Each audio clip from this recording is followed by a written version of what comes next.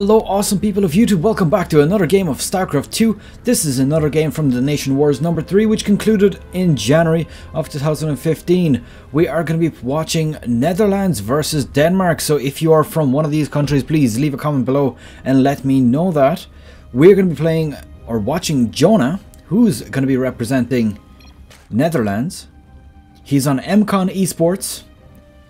And just one of his minor achievements recently has been, well, it's almost 2 years now, it's 2014, made in Asia, and he did get first place in that. Now his opponent is going to be the Protoss player, SpaceMarine. He is representing Denmark and Team Redbloods.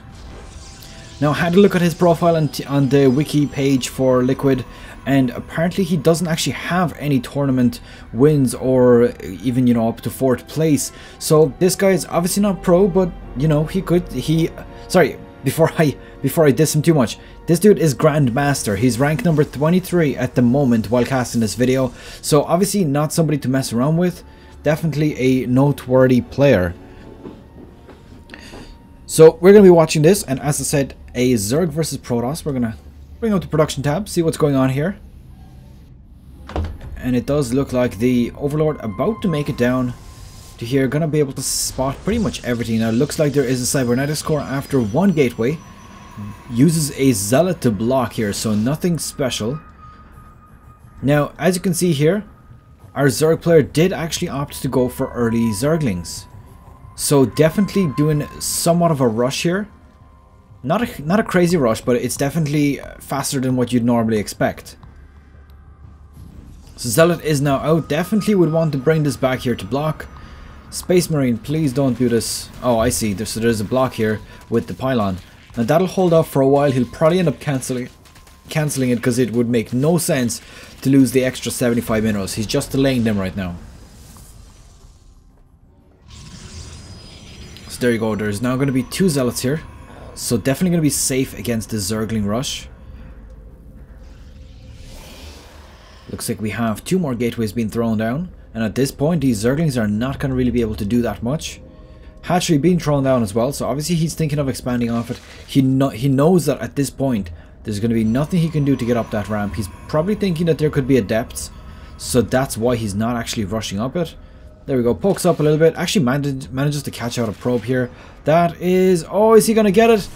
Oh yes, this probe does manage to get in. Very well played here to react to that, not losing that probe, a very essential thing. Now, looks like he's interested in getting a few adepts out, simply because he needs to wear down the Zergling army before he moves out. Now, Jona is actually able to contain him so well that he's decided to go for a double expansion here.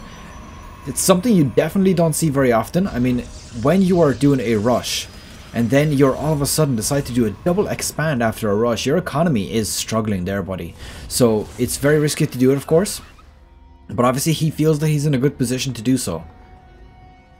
And it's actually, I think it's going to pay off simply because right now SpaceMarine is not sure what's going on with Jona. He doesn't know if there's any hidden tech. His overlords are outside the base, but they haven't actually scouted the main yet. So he probably will do that very shortly with one of these overlords.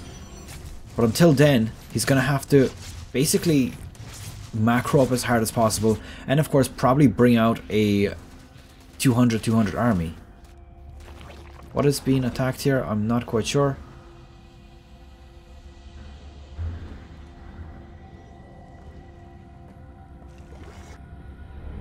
Now there we go, we do have 2 sentries, 3 adepts on the way. Now this is probably going to be able to do a bit of damage. Now there was 4 probes lost there, I don't know where. To be honest, that is very weird.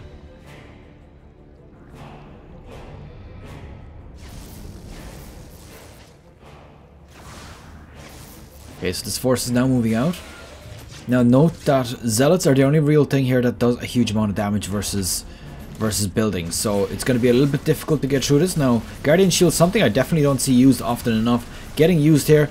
Gonna be losing one of those sentries, a second one going down as well. There has been drones pulled off here, so this is actually quite significant. He might get a few of those sniped off, and at the same time 7 already killed at this point. A drop in the main, actually that's not a drop, that's the psionic transfusion, and 10 drones have already been killed. Now this drop, or this aggression is already starting to pay off for him at this point.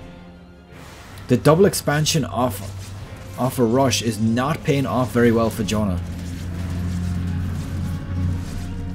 And there you go. Now these are quickly going to get cleaned up here. They did place themselves in a pretty nice place. But as you see, let's have a quick look at the lost units tab. 17 drones in total have been lost for Jona already. That's including 4 earlier and 13 right now. So it looks like a warp prism on the way also. Obviously this is going to be used for more harassment, which is pretty good.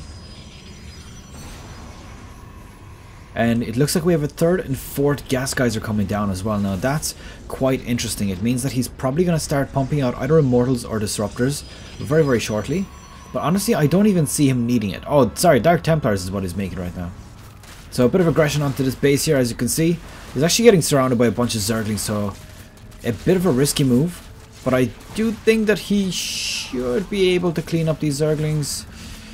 No, it looks like the Queen on the top is doing a little bit more damage than he wanted it to. So 4 drones taken out and losing his adepts. Now at the same time, there is 4 more being warped into the main base here. And there we go, now the continuous aggression is going to go off here. And this is going to start to become very significant. He's going to probably want to lift these off, bring him on away, and keep him safe. And there we go, Zerglings are on them again. Probably wants to lift them off, bring them somewhere else, let them regenerate a little bit of shields.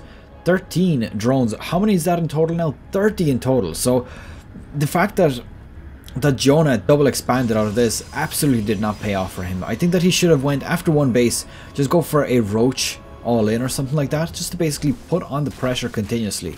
The fact that he went for, you know, an expansion just opened up all of this harassment opportunity. Now obviously it's not something you can predict, so you know, he did take a risk. Unfortunately didn't quite pay off.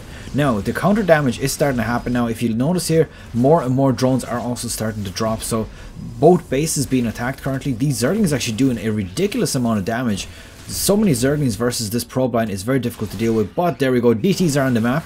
Now Jona is going to be aware of this at this point as well. There we go, we do have an overseer on the way. Now that's inside the main base, so not over here. There is roaches on the field as well. But I have to say, I have to point out the amount of workers. A 3-base Zerg who has less workers than a 2-base Protoss that just got Zergling rushed, or not Zergling rushed, but rather nuked with a group of Zerglings, is indeed in a bad position. So look at all of these drones getting killed consistently, more and more harassment, and I have to commend SpaceMarine for this play. He started off pretty weak.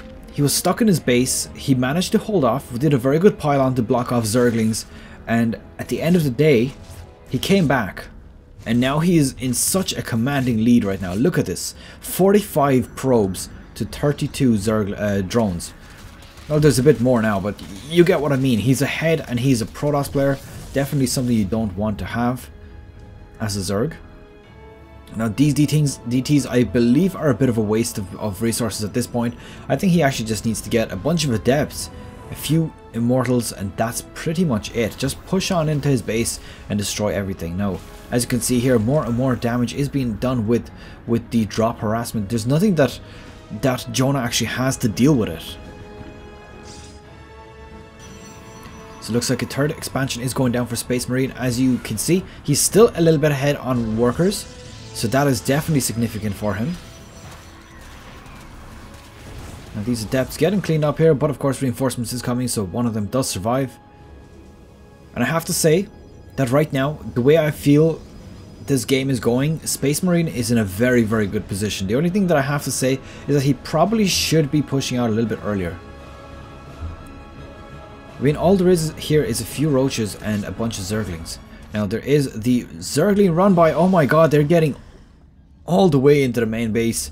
Now there's only 8 probes effectively mining there, and there we go, the surround going off there, taking a few of those out, but at the same time is about to lose all of his Zerglings here as well. The probes fighting for their life, and looks like only 8 probes got taken out. Now if you consider the fact that there was 8 probes there already, then at that point, or 8 probes mining, then the 8 that were killed were actually redundant, so that's fine. As I said, there we go, the massive push here from the Protoss army could not be held off, and GG has been called. SpaceMarine takes number 1 game number 1, and that's for Denmark, so 1-0. And we're going to move on to game number 2. And that's pretty much it for game number 1. SpaceMarine doing very, very well there to recognize that Jona wasn't going to be able to defend against his early aggression. Well, not early, but rather after defending against an all-in and double expansion. I think it was a little bit rushed to double expand out of that. So that's pretty much it. I hope you have enjoyed that game. Please leave it a thumbs up if you did, and I'll see you guys in the next game, which is map number 2.